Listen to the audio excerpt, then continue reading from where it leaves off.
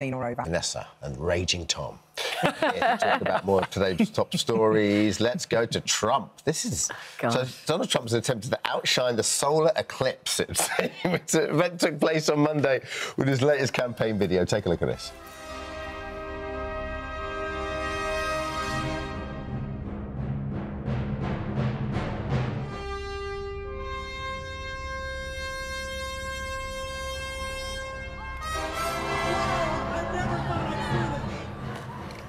I mean... Extraordinary. We're a different level, aren't we? I mean, I love it already. It's kind of... That's the problem. It's kind of giving me an idea, you know. It's kind of giving me another idea. Look at this, Tom. Look at this. Oh, hello.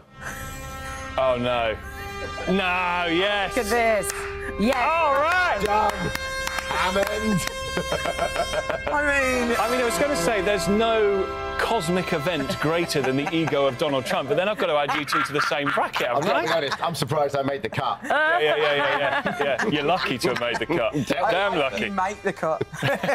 But when you watch that... That's not actually you. That's when you watch that, though, you don't for a minute believe it can be Trump's team producing that. You think it must be the opposition. Yeah. Don't you? You think it's the opposition absolutely taking the razz out of Trump in the worst way, and then you realise, oh, no, it's being pumped out by the Trump factory. Absolutely extraordinary. It's worked, though, hasn't it? It's got people talking, it's got engagement. That's the whole point. It's just make noise, disrupt, disturb. That's the whole thing. But is he saying he's the dark side of the moon? What is he saying there? He's bigger than the sun. He's the Sun King. He's bigger than the sun. He's going to plummet the world into darkness. Listen, that's what he's saying. What's so strange, having met Trump in private, he is as bombastic. Have you? I've met Trump in private, yeah. I've been in meetings with Trump. I've listened to Trump on the phone with the former Prime Minister. He is... What you see in public is what you get in private, which is, slightly terrifying, right? He's exhausting. And exhausting and deliberate. So is there ever, like, a beat and a moment where he goes, OK, but we do need to talk about it? No. Wow. No. What you see is what you get. How do you think Trump deals with his anger? That's what I want to know. With his anger? Yeah. I think he just turns up to the nearest television camera and burns roars, doesn't he? Like a lion, like an angry lion. How would you deal with it? Well, I want to tell you about a study in Japan. Oh, thanks. On how to deal with your anger. Going for a run and screaming into a pillow is a way of dealing with your anger.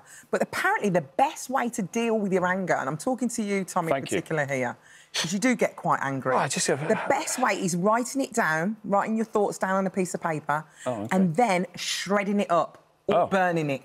So I could write an essay this morning. How long have you got? I could really keep going. Apparently it really work? works. This new study in Japan recruited participants who were asked to write down short opinion pieces on important social issues. They were told that their writing would be reviewed. However, they all received insulting and negative feedback and were scored low on intelligence. After receiving these negative comments, participants were asked to write down their thoughts on a paper.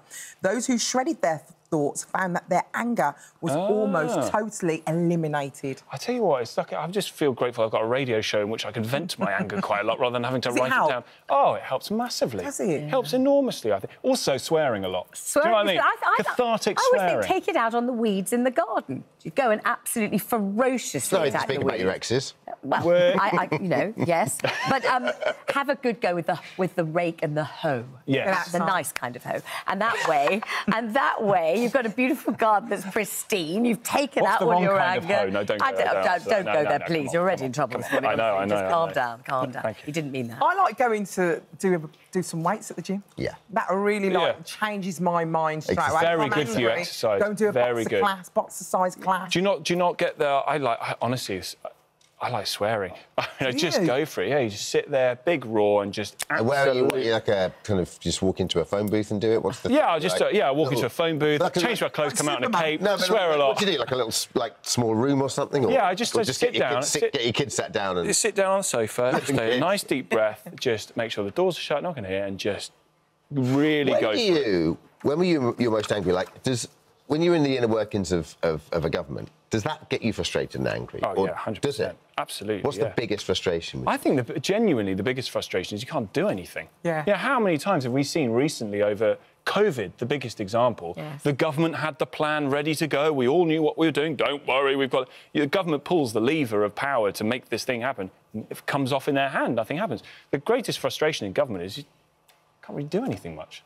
We're nobody. I think one of the greatest frustrations. Well, I think one of the greatest frustrations with government is the idea that all the key decisions aren't made where we think they are, in the way that we think that they should be. They're made by the great and the good and the high and the mighty meeting at kind of secret places. Or now on WhatsApp.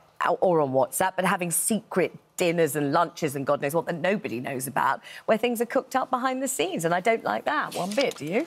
Well, get your frustration. Yeah. I'll start the essay. Do you want Thank you. I'll have a Cheer them up with the next story. Keep going. Come on. Well, I think this is a nice story. Bridget Jones' latest film has been confirmed. She's back. Fourth film's now been confirmed to begin production very soon. This is obviously Helen Fielding's, and she's written the book, I think. The book's been out already, right? Yeah? So, Renée Zellweger, Hugh Grant, Emma Thompson set to reprise their roles in the new film. Bridget Jones, mad about the boy. And the thing is, here, we rejoin Bridget in her 50s, mother to 2 children. Plot spoiler? Plot spoiler? Don't say it, just in case. Don't do it. No, don't say it, don't say it. Don't bring the rage. The perfect thing about this is we've sort of grown up with her, haven't we? Yeah, absolutely. And every time they give us a new film and a new development in her life, it's a bit like looking in the mirror in a really warm, gorgeous way. In fact, we wish we looked like that. We wish we were a bit more like that. But it kind of reflects what's going on in our own lives. And it's just great. She's flawed, but she's lovely. Do you worry about the reboot? Do you worry that... No, it's going to be great. OK, no. OK, fine, OK. I kind of don't, because I like to, if we always talk about, it doesn't sound too, right on, but we always talk about seeing women projected at a certain time in their lives and they're, aspirational and stuff. I love the idea that she's in her 50s and she's lived and it's it's a story of her life. And she's self-deprecating and she's kind of, she doesn't always get what she wants. She doesn't always look the way she wants. She's just like everyone else. That's why we like her so much. And I love her. she made big pants really cool. Cool. You know what I mean? Yeah. Like, you wear your big pants with coolness. I don't care now. No, quite. Yeah. Because of Bridget Jones. Because of Bridget Jones. For that alone, we love I her. like my big Bridget Jonesy pants. I always wear them. And we like you in them. Secure. But that sounds weird, actually. Don't say that. Cancel that. That didn't happen. We didn't say that. Just out of interest, how often do you wash your jeans? Never. Well, I think every single time I wear them. Is that terrible? No, you can't. I've had to really think about this as well. You're not supposed to. You're not supposed every, like, 3 months or something. You just air them out or put them in the freezer. Please don't judge me. Don't judge me. I didn't even know that. Well, J-Lo is the latest person to be seen sporting the very expensive designer jeans they look rank. like they need a good wash. Oh, my God. What's she been doing on her knees? Absolutely. She's been rolling around with the... She's been doing something. She looks absolutely disgusting. But what about Nick Cayman when he was in that advert, sitting there watching his laundry go round? That way he was washing his jeans, wasn't he? Just sitting there in his box. Do you know what? I am all for the next fashion movement being about just being a bit grubby, because that is very much my style. I don't know if I like think that's my vibe. These jeans that she's sporting cost an incredible £500. So $620. The jeans are from Acne Studios. Gosh. And they look disgusting, don't they? Suppose they have to pay someone to give them a good kicking in muddy boots. She genuinely has been rolling around. So what's she been up, J-Lo? What have you been up to? What have you been doing? Well, Good Housekeeping recommends that you wash your denim after every 3 to 4 wears. Also, and keep your basic dark blue and jeans clean. Can you believe that ripped jeans are sold as ripped jeans? Why don't you just rip them yourself? Why can't you just, Because they look better when they're done properly. Professionally ripped. Yeah. The ripped in the right places, not the wrong places. What a grumpy old man you've... I know, I'm sorry. I'm going to write an essay. I'm going to write an essay. Let me tell you, back in my day, they weren't ripped. You ripped them yourself.